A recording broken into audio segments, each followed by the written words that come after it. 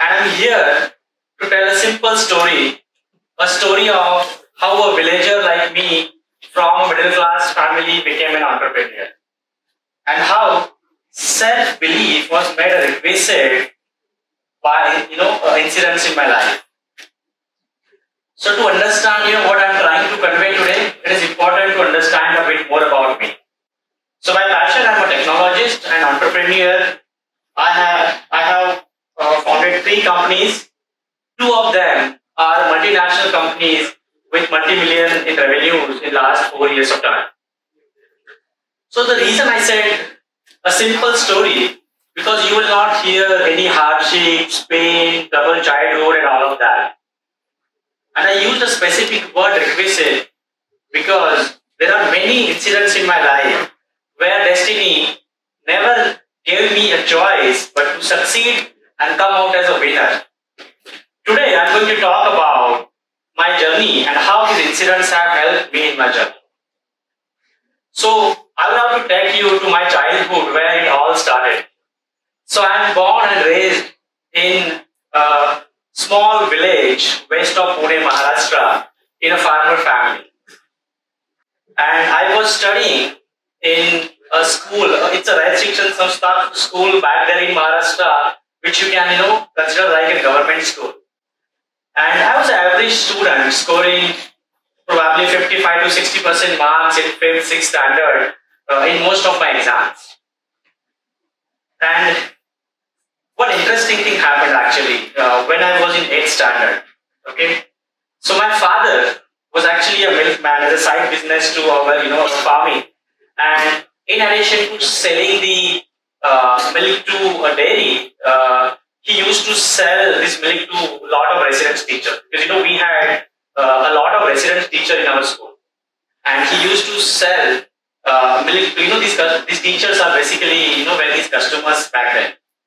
And interestingly, in my school, my class, a lot of daughters and sons of these resident teachers were also there.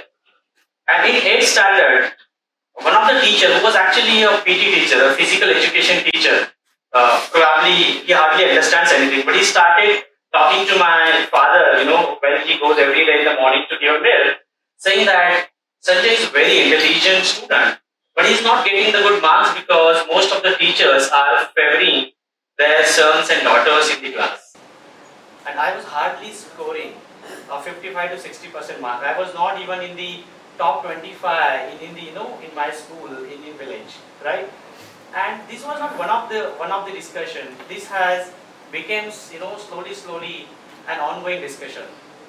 And like every father, my father also started believing I am the most intelligent and smart student, and he started believing based on this conversation that in the 10th we used to have board exams, so my son will probably top in the board exams in the 10th standard.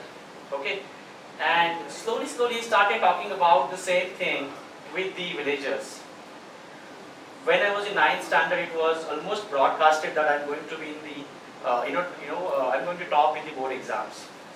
My marks, I know the reality, probably villagers also know the reality through their own kids. And I started taking, because it is broadcasted, I started taking the study seriously in the 9th. I saw some improvement. I was actually in the top 10 ranks in the 9th standard. And true to my disbelief, I topped the 10th exams in my village.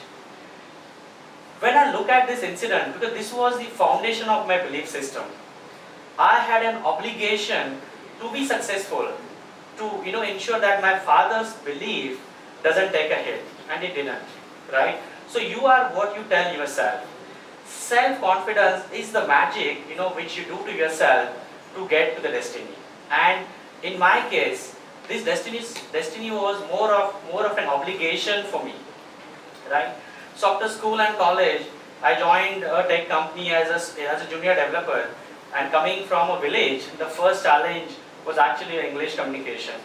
I remember probably in 2009 when I went on a first call with one of our clients, I hardly understood a line.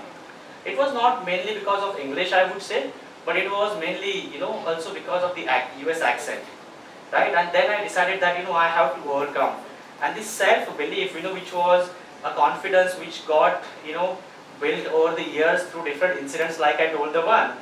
I have decided to join the support team. Developers hates the support team because you don't have to develop, you have to do the work in the night shift, a lot of communication and all that. Typically developers don't like it, but I have decided to join that, did that in few months. I got a good hold, not good, but probably at least the hold, which is good enough for me to move forward on the English, during that time. And as I, kept working in the company, I have subconsciously also developed, goal that I want to become an entrepreneur at some point of time. So that has been going, and parallelly in my mind. And in 2013-14, I have actually decided to start a startup with my friends in a part-time basis, because I can't afford really to, give away the salary. So I started a startup. It failed miserably. I lost all my savings. Of course, the job was going on, so I just went back to the job. Again, started focusing on the job. And again, within 1.5 and 2 years, I was not able to enjoy the job at all. So I again came out with a group of friends, started another startup, again in a part-time basis. And I have again failed. And this time, the beauty is, I knew the reason why I failed. I have lacked the ability to explain my clients why they should be paying me. I have lacked badly in the sales and marketing, coming from a technology background. So this time when I again went back to the job, focusing on that, I clearly knew what really I want to do in the job. I started focusing on sales and marketing in my job, started getting more involved in that. Within 2 years of period, probably I made 14 to 15 trips to North America to really meet each and every customer, get involved in every new opportunity. And in 2018, with friends, I have again decided to get into a startup. And this time I was clear that I don't wanted to leave any option or plan B. So I have decided to quit my job as a first thing when I decided this. So we started the startup in 2018. We were not, getting any salary for 1 year time.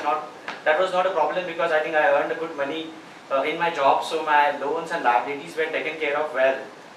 In a year's time, we started getting some salary. So we started taking 50,000 per month as a salary after a year of startup. And this was very satisfying. It's a very small number, against what I used to earn as an employee. But this was very satisfying. Within 6 months, March, April 2020, the pandemic has hit. And our clients stopped paying us, and we had to again go back on the zero salary.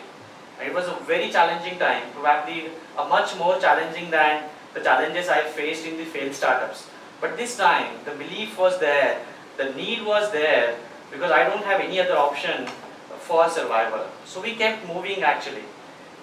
We have decided to get into some other businesses, some other services, and we also started another company in the middle of pandemic who was doing other things. Within 6 months, travel started resuming a bit.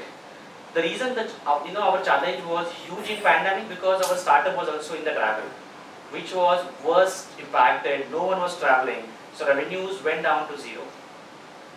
Within 6 months, when travel started again, we actually started getting some revenue, and we have decided a goal, very ambitious goal, that we will acquire 100 customers in this financial year. This was a goal no one has ever even seen, or any confidence or any understanding how to reach there, including me or all of my co-founders and the leadership. We had no idea. But to surprise, within a year's time, we have acquired 103 customers in that year. And when I think about those 2 failed startups, and why the next 2 were successful, you can say the experience has helped, I gained sales and marketing, but the real reason was the purpose. I had a purpose, a very clear purpose of making the next 2 startups successful for survival. Okay, so this, the talk which I started with my childhood, I want to take you all back to your childhood to kind of conclude. So do you remember this, famous Tom and Jerry cartoon? You all, right? So why Jerry always won and Tom didn't? Because Jerry had very clear purpose, a purpose of survival, and that's the reason he always won.